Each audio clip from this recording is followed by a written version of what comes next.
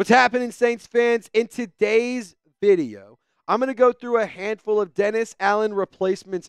Last week, we discussed this as a topic, but I wanted to get into some more options in today's video. Give you like 10, 11 different names to keep an eye out for that I think could be a really good fit for the New Orleans Saints. But there are going to be a handful of openings for head coaches, I believe. And to be honest, I don't think that the New Orleans Saints are the most desirable situation, considering the roster, considering the caps, the amount of cap space that they have, or that the lack thereof, I should say. They're in the process of a rebuild. I'm just not necessarily sure how many coaches are going to want to come to New Orleans. But here's a handful of teams that I think could have a new head coach upcoming. Obviously, the Jets already moved on from Robert Saleh. The Saints obviously moved on from Dennis Allen. But Brian Daboll, Mike McCarthy, Matt Eberflus, Doug Peterson, Antonio Pierce, Kevin Stefanski. And honestly, I know that the Patriots, they had it written in stone that Jerod Mayo was going to be the head coach after Belichick, no matter what. Maybe the Patriots are like, that was a bad idea. Maybe he's not ready. Let's keep this thing moving. So if you guys are excited about the new era of Saints football, the boogeyman is gone. He cannot hurt you anymore. Hit the thumbs up icon and like today's video, because I want to start off this new era with some good mojo. I know this has been a tough season. I know it's been hard, but if you like today's video, not only are you going to feel a lot better, I guarantee you we're all going to feel a lot better. So if you're part of the fun, if you want to be a part of the new era and have a good start, hit the thumbs up icon, like today's video. Now, the first replacement to discuss is obviously the interim head coach, Darren Rizzi. He has been named the interim head coach since Dennis Allen has been fired. He has a really, really strong mentality. He's been scrappy ever since he started his coaching career. Started off in some low-level college coaching, moved up to some higher-level college coaching, and then moved up into the NFL, has been climbing the rankings all throughout his career. And I can tell you right now, he's very, very, very passionate about football. I actually saw a post on social media that was like, man, dare I say I get a little Dan Campbell vibes, and I'm not going to go that far. But I will say this, he gets you fired up. He makes you want to run through a wall, and he just looks like a football guy. So I think Darren Rizzi is an excellent option. I think that he's a really good fit for New Orleans right now. And moving forward, depending on how things go, if he wins a lot of football games, maybe it's a good option. But I don't want this to be the case. I don't want us to do what the Raiders did. I don't want us to just pick the guy who can yell hoot at the loudest. No. We got to pick a good fit, somebody who can stable the ship, somebody who can take this franchise by the reins and take it into the right direction. So for another option for us to discuss is Ben Johnson, the offensive coordinator for the Detroit Lions. Really quick thing that I want to add here, it takes two to tango. So the Saints can want Ben Johnson all they want. That doesn't mean Ben Johnson wants to come to the Saints. But I do think that he is the clear-cut #1 head coaching candidate for the 2025 coaching class. He has been the offensive coordinator for Detroit since 2022 until present day. I mean, he has had one of the top producing offenses ever since he started taking over play calling duties for the Lions. He's smart, he's young, he's innovative, he's creative, and I think he is a really, really good coach and a good leader that could really do some special things for the New Orleans Saints. But again, it's going to take two to tango, and I don't think that he's going to want to deal with the New Orleans Saints nonsense. Now, Mike Vrabel is another coach that I've started to warm up to the more I've thought about it. I'm kind of in the camp of, look, I don't want to have a defensive-minded head coach, but I will say this. Mike Vrabel, if there's anybody who can stable a ship, if there's anybody who can just take grasp of a football team and build a culture and be a strong leader and a strong presence in a locker room, it's Mike Vrabel, without question. He's currently a coaching and personnel consultant for the Browns, so he's still active in the NFL coaching circle right now and across the NFL. He was the Titans head coach from 2018 to 2023. He was he was AP Coach of the Year in that time span. And on top of that, like I mentioned, he's a defensive-minded head coach, but I think that he is a guy who can really build a culture. He did it already once with the Titans where he helped steady the ship. Things kind of started going downhill again, but I honestly think that Mike Vrabel is a good football coach, and I think that he'd be an excellent fit for the New Orleans Saints. Now, I will give you a friendly reminder. There will be a lot of updates and a lot of news coming in around the black and gold as we continue to go throughout this season and as the offseason gets here sooner than you know. And we're also less than 250 subscribers away from 38,000, which is our next milestone. So if those aren't two good enough reasons, I don't know what to tell you. Hit the sub button, lock us in for daily Saints videos, multiple live shows a week, and of course, to help us reach that next milestone. All right, Joe Brady is another coach that I think that the New Orleans Saints could benefit from bringing in. I really like what he's done with the Buffalo Bills in terms of how their offense looks, and I think when it comes to the Saints, they could use somebody like Joe Brady. This year for Buffalo, the offense has been very, very productive. They're top 5 in points per game. They're about average in yards per game, but, I mean, when you're starting at the 50-yard line and putting up a lot of points, you're not going to have a lot of yards. They are top 10 in yards per play. They're effective on fourth down. They're actually the most effective team on fourth down. Could be better on third down. But they also score a lot of touchdowns, like I mentioned. That's why they have a lot of points. They're number 3 in that metric. The quarterback has only been sacked at a rate of 3.9%. That is the number 1 in the league. And when it comes to Joe Brady specifically, I think that's a really nice thing to consider, especially with the New Orleans Saints offensive line playing like it is. They are injured. They are hurt. That is obviously an issue. But moving forward, if you can minimize the sacks, that is a huge win for an offense. Now, Bobby Slowik is another name to keep an eye out on. He's going to be a popular one for sure. And Bobby Slowik has been doing really good things for the Houston Texans ever since he took over under DeMeco Ryans down in Houston. And when it comes to his past, he comes from the Kyle Shanahan coaching tree. He was with the 49ers from 2017 up until 2022. And he's done a phenomenal job with C.J. Stroud. Like, without question, in that draft class, C.J. Stroud is the best quarterback, without fail. And I think part of it is, 1, the raw talent. And 2, I think some of it is also just what he's been able to do in terms of catering to his skill set, building an offense around him, and scheming up success for Stroud and for the Texans offense. I like Bobby Slowik as an option a lot, and I do think that he is a name that could be a reasonable option and could be a realistic one. But again, I think he's going to be a hot name, and I think he's going to be a very hot commodity. Dare I say, hot take, a really hot take here. Now that I'm kind of thinking about it, Bobby Slowik might do the Ben Johnson thing and just be like, look, I got a good situation here. I'm going to wait till I get a job that I really, really like. All right, we got a lot more names to go through. We got a lot more to discuss in terms of Dennis Allen replacements. So just stand by while I tell you guys about Prize Picks. If you guys want to make some money while you watch the New Orleans Saints, LSU, Tulane, the Pelicans, or any other sporting event, whether it's esports, I mean, everything in between, they got everything on here. I'm telling you, Prize Picks is the place to do it. With over 10 million members and billions of dollars in awarded winnings, Prize Picks makes your game viewing experience so much better. And if you use our code CLNS when you download the Prize Picks app, you get $50 instantly when you play $5. Prize Picks also has weekly promotions that can lead to big-time payouts like Taco Tuesday.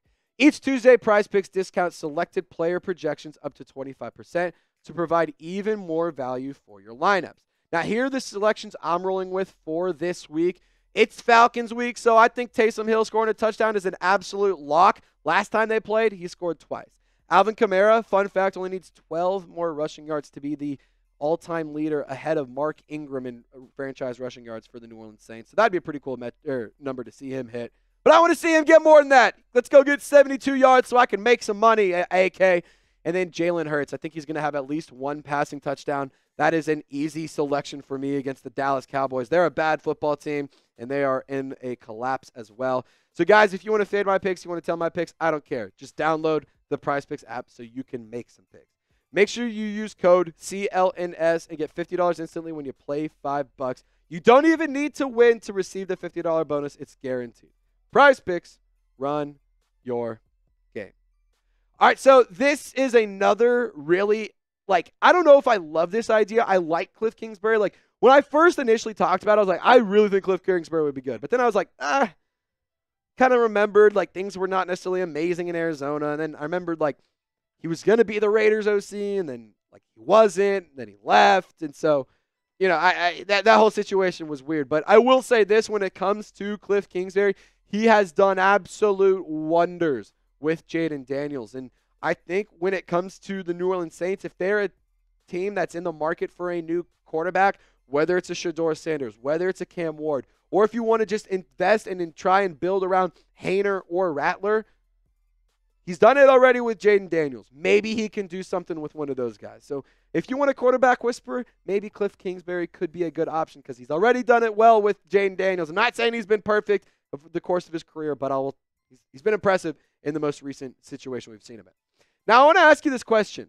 Which kind of coach do you want? I'm leaning offensive, but like I can also like understand a defensive coach. Like if it's Vrabel, like I'm not going to be upset about it, but like I would prefer an offensive coach. Let me know what you guys think down in the comment section. And I know that this is going to be a name that fires up a lot of people, whether it's positive or negative. Get down in the comments.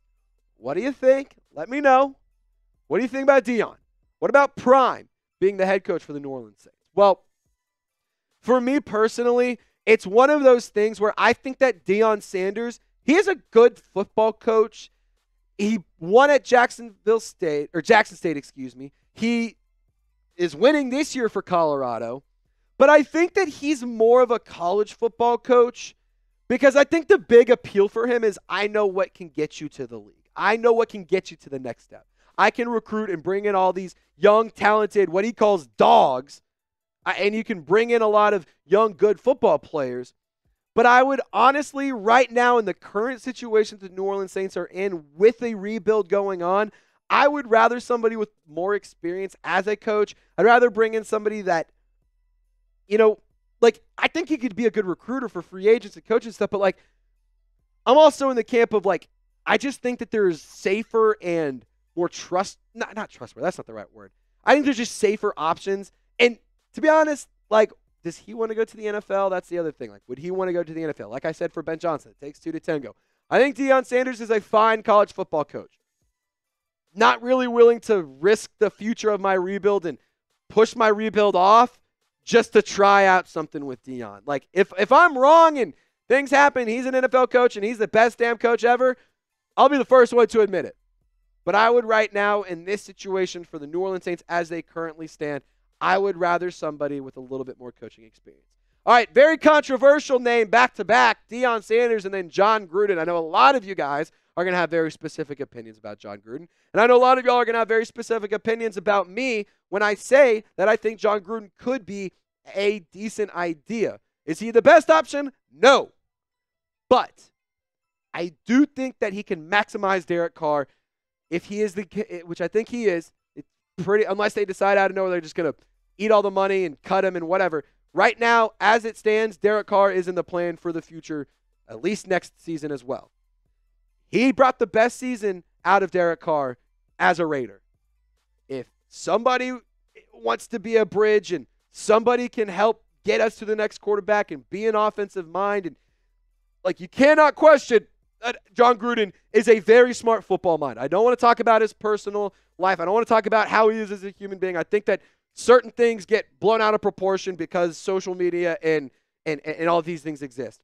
But I will say this, he is a big distraction. There are a lot of things that are going to come with that.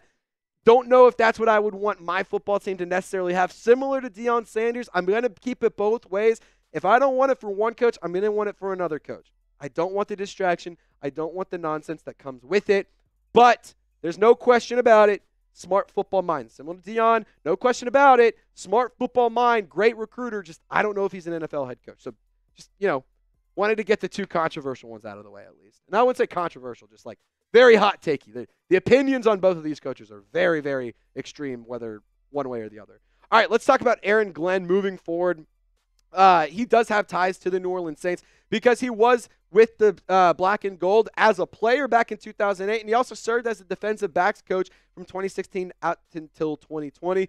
Moved over to the Detroit Lions with Dan Campbell, where he also was a coach here in New Orleans. Gosh, I know it would have never happened, but wouldn't it have been fun to have Dan Campbell be the head coach? Damn it, man. Anyway, the Lions, without question, are one of the top defenses in the league. Just like the offense, they're also one of the top defenses in the league. And Aaron Glenn is a big reason for that. And despite losing Aiden Hutchinson and despite some of these players going out to injuries, they have still been very productive. And Aaron Glenn I think that he could be a good coach. He's already interviewed for multiple head coaching jobs over the last few off seasons, so he is already gaining head coaching interest. So there is the obvious tie.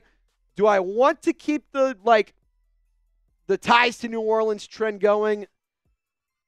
I mean, maybe I would make an exception because I wouldn't even necessarily be like, I think he has more ties to Detroit as a, like, I think Detroit was more important to his long-term success than being in New Orleans. As controversial that might sound, like, I don't think he's like a Saints guy. I think he's a Lions guy that Saints could bring in that also just, anyway, I'm getting off track. Long story short, Aaron Glenn, I think could be a good option, but again, I'm leaning more offensively.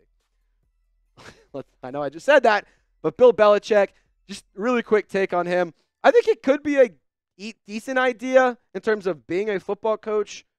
I'm just also not really interested in having a guy who wants total control right now. Dare I say maybe it could work? Maybe it actually is something that could be good because Mickey Loomis isn't necessarily being the best GM in the whole wide world, in my opinion. But I think he's old. I think my whole thing is I want young, fresh, offensive, new, innovative minds. That is not him. So I'm just going to say no. I just wanted to mention him because I know a lot of y'all are going to be asking about him.